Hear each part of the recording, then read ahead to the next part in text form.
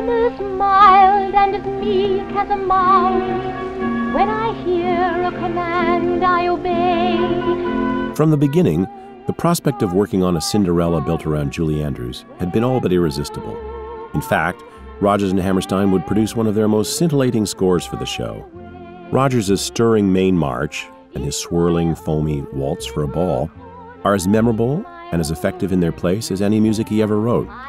Cinderella's opening ballad, In My Own Little Corner, is a plaintive, poignant expression of wistful wish fulfillment, as the character dreams of what her life might be. I can be whatever I want to be.